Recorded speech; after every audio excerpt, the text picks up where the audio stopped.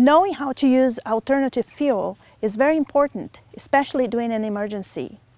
And especially being women, we really need to know how to use these different types of fuels. My husband Aaron will do a series of videos on alternative fuels for cooking and for heating. Okay, this is the introductory video to our alternative fuel series. In this video, we're going to talk about a lot of the different types of alternative fuels that you can use during an emergency. We want you to be able to prepare and have a variety of different options. I've had several people ask how to store fuel to have a week, a month, or even a year's supply of fuel for heating and cooking. First, I want to assure you that it is possible. Certainly, those who live in apartments or within the cities will be more restricted, but there are several options that you can choose for your particular situation. At least so far as you can have emergency fuel for several weeks. In order to do this, you need to evaluate your personal situation and then choose the best fuel alternative for your situation. To get started in this series, we will introduce you to various types of fuel: propane, kerosene, alcohol, white fuel, charcoal, and wood. Now keep in mind that I cannot show you everything about these fuels, but you should be able to get started well enough to have choices to build an alternative fuel supply. When you're purchasing stoves, or lights, or lanterns, or other heaters, it is important for you to include a variety whenever possible. Now what that means is if you purchase a stove or a lantern, it is better if you can use the same stove or the same lantern for cooking or heating as well. Also, it is better if that same stove or lantern can utilize more than one type of fuel. So as much as possible, consider multi-purpose and multi-fuel. For example, this volcano stove that we have right here can actually use propane, charcoal, or wood. A stove back here will use propane, or we can actually modify it so that we can use charcoal. This lantern is an amazing lantern. We'll talk about it in a special video all by itself because it can use any liquid fuel such as alcohol, gasoline, diesel, kerosene, white Coleman fuel, or just about any mixture of the above. More importantly, it can be used as a lantern, but it can also be used and put an adapter on top for heat. And we'll show you that in this other video. And with the adapter, it can be converted into a stove. The stove that you can see in the back, which is a heater, can only use kerosene, but with a little bit of adaptation, you can actually make it into a stovetop for a pressure cooker or another pan.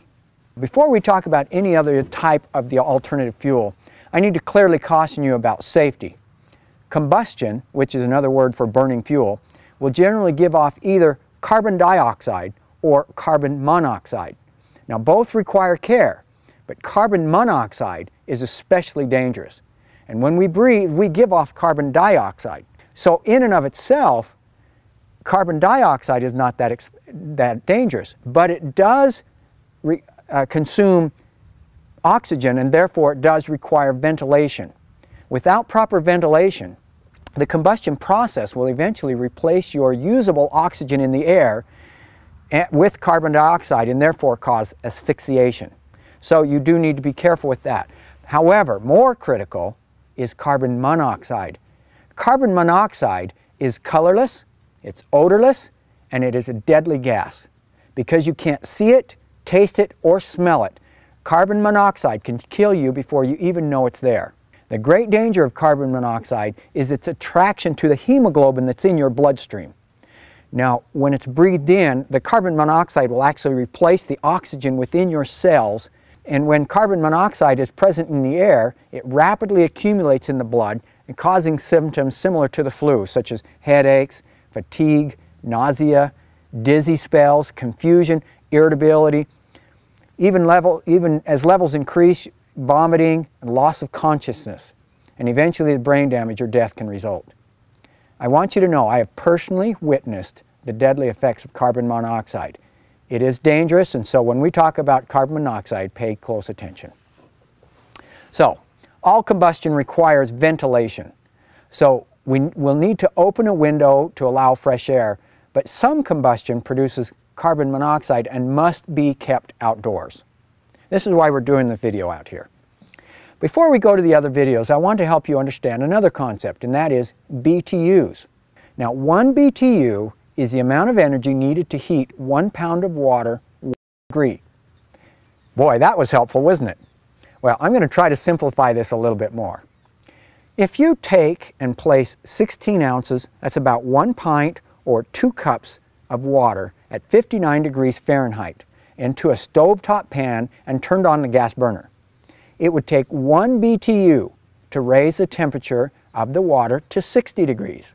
If I want to raise the temperature from 60 degrees to 212 degrees, well, that's a difference of 132 degrees Fahrenheit. Well, that means it will take 132 BTUs to heat 1 pint of water to boiling temperature, starting at 60 degrees. The problem is that no stove is 100% efficient. As a matter of fact, much of that heat, maybe 50% or more, is escaping. So the trick is to get a stove that is the most efficient to capture the most available heat.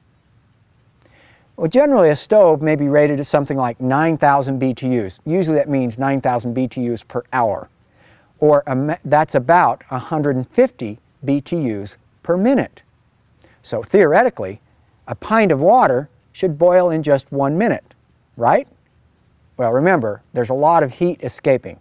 So it might actually take 2 or 3 or 4 minutes, depending on how much is escaping. So if it took 2 minutes, we'd say that that stove is 50% efficient or so. However, that does give us a little background to compare stoves, BTU to BTUs. Now, what about heating a room? Well, the 1 pound of water measurement isn't going to help it or make it very easy to calculate. So, in general, if you can estimate the size of the heater you need by multiplying the square footage of the room you plan to heat from up to 70 degrees by a factor of 22. Now, for example, if you had a 20-foot by 20-foot basement den or another room that you wanted to heat, you would perform the following calculations. 20 feet by 20 feet is 400, so that's a total number of square feet to be heated. Then, that 400 square feet, multiply that by 22, and that gives you 8,800 BTUs per hour.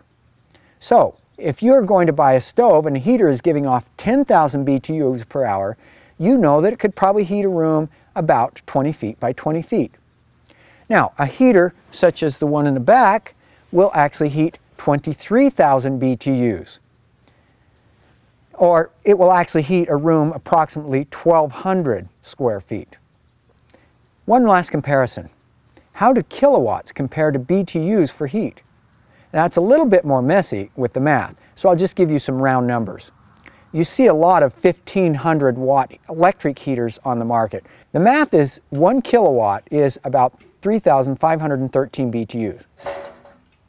To make it easy, just know that a 1,500 watt heater like the ones that you can find in most department stores are equivalent to about 5,119. We'll just say 5,000 BTUs.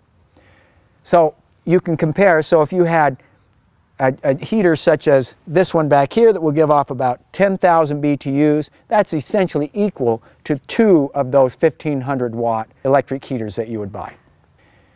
Please take to watch the rest of the series on the alternative fuels at simplylivingsmart.com.